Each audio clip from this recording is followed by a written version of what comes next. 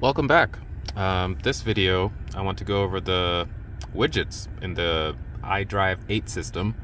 This is the 2023 BMW 760, which is my favorite car to go over the iDrive 8, just because this car is filled with options. As you can see there in front of us, we have a camera, which is missing in a lot of the other cars, but this car has it. Anyways, it might be just an option on how you build it. But this is the main screen.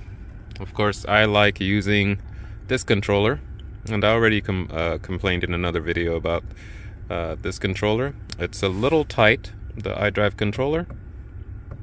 See, it clicks. You could probably hear the click, but it barely moves, and it's tight for such a luxury car to have, glass controls to change your transmission and also to start your engine. This thing is, it's not as useful as the standard one that's not glass, that has an actual, stands taller, and it's more soft in a good way. Anyways, I like using this controller, and the X1 is missing it. I hope they don't take it away because, I don't know, I like it. I like feeling the increments, but this screen is also a touch screen, and we have multiple things here. And I just want to show you how you can basically move your widgets around. Okay? So, we're going to click here. So if you wanted to move something to the beginning, you want to click and hold. So let's say we wanted to bring this BMW over here. You click and hold, and it moves it here. Okay? And you can also add widgets, of course. So right now we're pretty booked. I wonder what else we can add. So there we go. You can add. Oh, you can only add one more thing. This thing. Or you could take them away by hitting the little squares. And now when you click widget, they're hiding in here.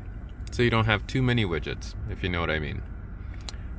So let's say we went back to our home screen, and these little 4 up top are how you get to all your apps. Actually, you have to press all apps because that's infotainment apps, that's the car apps, and there are a lot of apps in here. We do live in an app world. And so how do you move this around as well? You want to click and hold, and you could also create a shortcut. By the way, the shortcut goes to the top of the screen. So let's jump back. You see the blue arrows? It disappeared. Anytime I touch the controller, the blue arrows appear, and then they disappear. There's one up here, and there's one here. Watch, I'll move this around, you see it?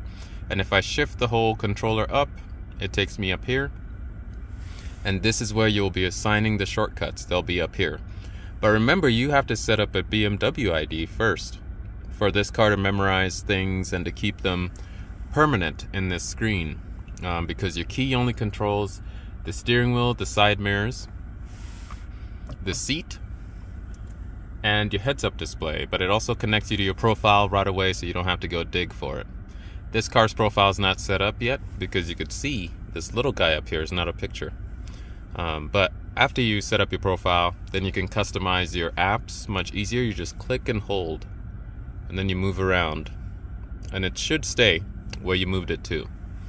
Okay, I hope this video was informative. I had to make this just because, there are too many apps now, and someone buying this 7 Series is probably going to be, yes, there are successful younger people out there, but they might be older, and their technology is overwhelming, and the buttons are gone, our smart keys are gone.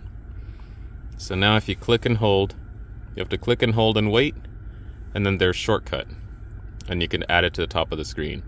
Shortcut gestures, so you can set up a 2 at the screen, so 2 fingers at the screen, or a 5 fist 5 for something else. Sorry, my phone's going blurry there. There we go. Just got a new phone here. I'm testing out the picture, which I actually pretty like. It's nice and crisp. Anyways, thanks for watching. Until next time.